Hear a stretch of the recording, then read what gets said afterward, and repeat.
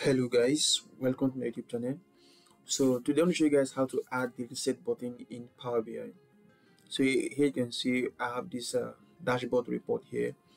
If I actually filter it to 2014 and also select a parameter, let's say I select profit, and I actually want to reset it, like take it back to the default way.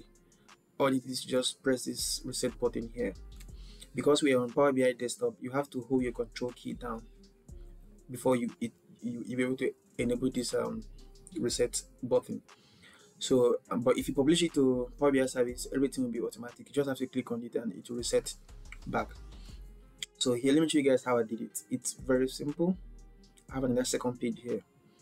So what I want to do here is I'll go to this view tab. After the home, insert model, then view tab, then click on the bookmark. So this is the first reset button that I added for this first page. So let's add another bookmark here, and let's call this one, let's call it reset 1. Let's call it reset 1. So actually this kind of bookmark is selected visual. It will work only the selected visual, it's not all visual. So let's enable this selected visual here. So once you click on selected visual, it can only be on all visuals or selected visuals. So it's either you unselect it or just select selected visuals and the all visuals will unselect. So hold your shift key down and click on the slicers that you want to apply the reset button on.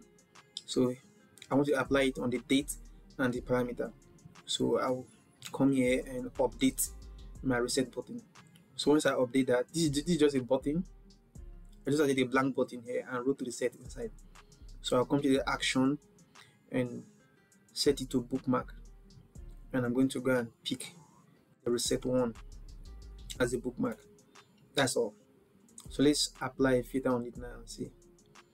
Let's adjust the year as, let's select discount for this video, and if I hit on the reset button, it will go back.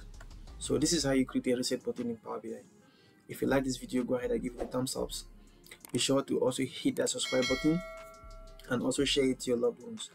Thank you for watching. Stay blessed.